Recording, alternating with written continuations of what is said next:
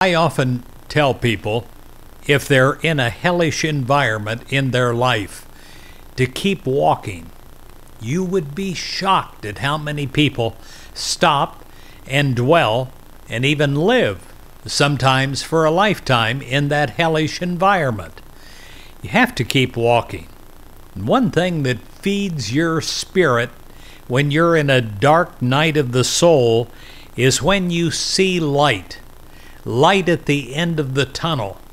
You can go through anything as long as you know that there's light at the end.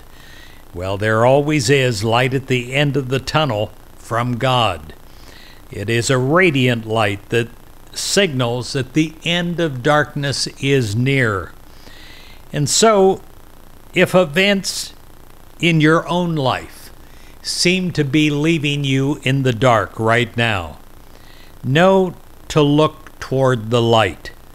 Know that there will always be a light that is shining for you, a light of God.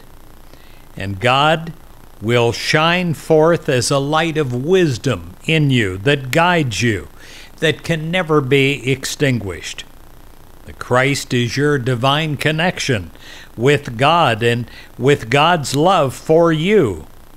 And an inner knowing assures you that God is always with you. God is always leading you into a light of a new and a greater day. When you trust God, when you rely on the inner Christ for inspiration and guidance, you know that darkness of doubt and confusion cannot last long. In the light of Christ, you will know that you'll always be able to find your way, and the way will be perfect.